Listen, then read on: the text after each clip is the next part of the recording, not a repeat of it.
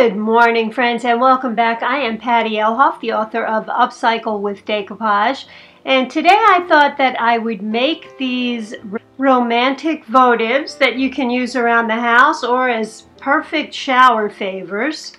And we'll be starting out with these plain votives, some tissue paper, and of course our Sloan chalk paint. You can use any chalk paint. I just happen to love the Sloan chalk paint.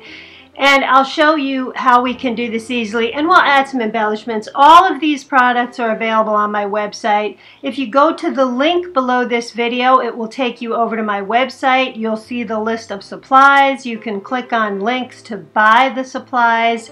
And I had some problems with my website in the past. That's all been straightened out now, so I hope you head on over there to check out what you need.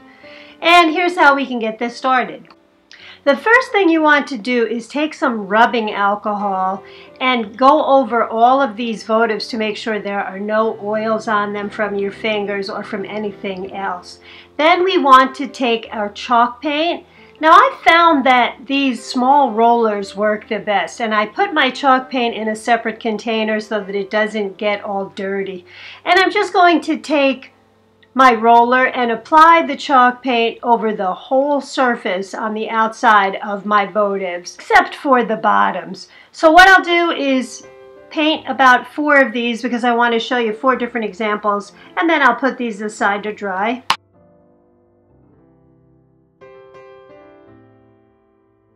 And while these are drying, I'm going to go over to my tissue paper.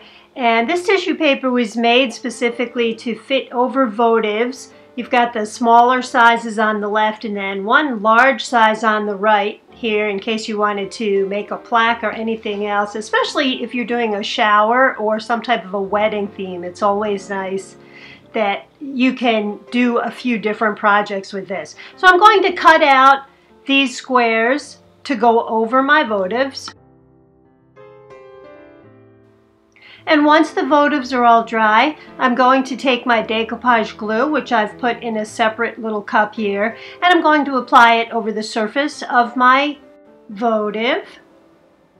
And once I've got, by the way, you can use any decoupage glue that you prefer over this. I'll list one on my website that I use all the time. That's a very good decoupage glue.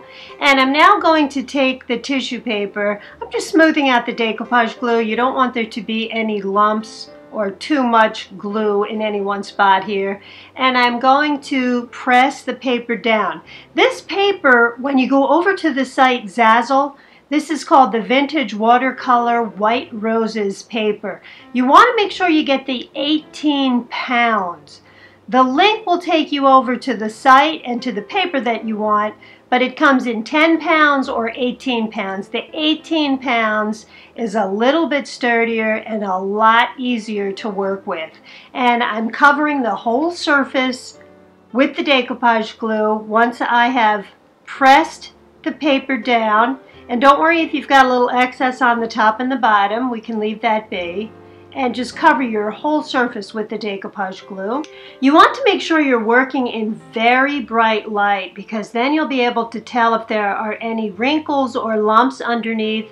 Make sure you dampen your finger with some decoupage glue and press those out, or you can use the brush. I can feel a lot more with my finger, so I'm taking my finger that is in the decoupage glue and I am just pressing any air bubbles out gently. Make sure your finger has that decoupage glue on there though.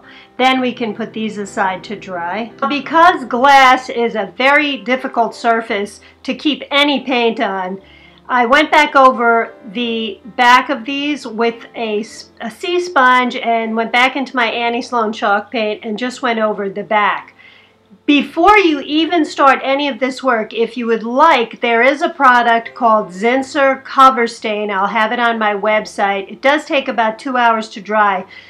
If you want to just use one coat of the chalk paint, all you would need to do is at the very beginning of this project, just use the Zinsser Cover Stain over the whole outside of this surface and then begin this project. It would take 2 hours to dry though. So now I'm going to let this dry and move on to the next step. And that's just taking a nail file. You could use any file or sandpaper that you have. And just make sure you file in one direction. I'm doing this quickly so it looks like I'm going back and forth. Just file in one direction. Pull the file towards you to pull off any excess you may have. And you want to make sure you use a top coat. Now I want a matte vintage look over this, so I am spraying all of these with the matte finish. And now I am going to decorate these votives. I've been doing crafts for probably about 30 some years, and I've never found a glue that holds as well as this E6000. So you can hot glue these. In my experience, hot glue tends to fall apart after a while. It might be good temporarily, but if you're using these as wedding favors or shower favors, you want to make sure you use something that holds forever. Now that would be this E6000 glue, and that's just a recommendation. And what I'm going to do is on this particular one, I have added pearls. I am adding strings of pearls. These are flat back all around the outline of the vintage roses and the back here, and then I'll show you what I did with the other ones. You could also use something called liquid pearls and outline this any way that you'd like to. And I'm just tapping the back here to flatten these out a little bit. And you want to lay it flat to dry. Only work on one side at a time. I'm going to lay this flat, and I'm going to put something in the center of it so that it doesn't roll around like this while it dries. And on the other two votives, on this one, I took some very pretty trim that I had from a project and put it all around the outside. It would look better to outline the whole outside of this. This one I used velvet over the outside. And you want to think of, if you're having a shower or using these as shower favors, you can match these to the color of the bridesmaids' gowns or the flowers. Another idea is you can use copper foil to go all around these in those same areas. Also very pretty. And by the way, I did use the E6000 glue for the ribbon and the fabric trim as well as the pearl. And this is how our completed project look. And I'm just going to show you, this is the one with the pearls. This has the liquid pearls that you would apply yourself. Here's the one with the fabric around the outside, and this is the one with the velvet. And here's just a couple of pictures of how these look in the dark. And in the meantime, my friends, thank you so much for subscribing. Upcycle with Decoupage is also on Facebook. If you go over and like and follow the page, you'll be notified every week when I put a new video out. These make beautiful favors for a shower or a wedding, or you can just keep them around your house if you're a true romantic like I am. And once again, the links to all of these supplies are down below.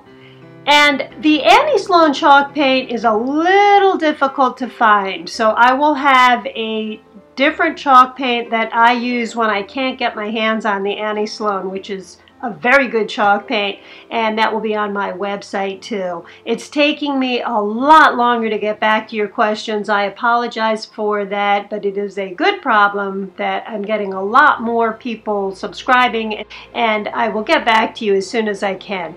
In the meantime, my friends, you have a lovely week. We're having finally a lovely spring type of day out there today, and I will see you next week with another video. Thanks again, friends. Bye-bye.